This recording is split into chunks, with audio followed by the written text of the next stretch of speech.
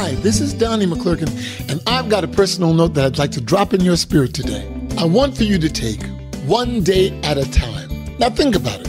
What good is it to worry about something that you can't control, that hasn't even happened yet? God doesn't expect us to figure everything out at once, but he wants us to focus on what we're dealing with today, to seek his wisdom for today, to draw strength from him for today.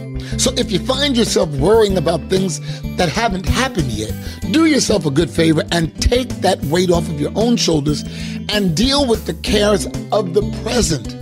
You'll find that you'll have more peace in your mind and that your spirit can rest knowing that God's grace is totally sufficient for whatever giants you have to face today. And he doesn't want you to voluntarily take on the cares of life all at once. So slow down and take your life one day at a time. A personal note.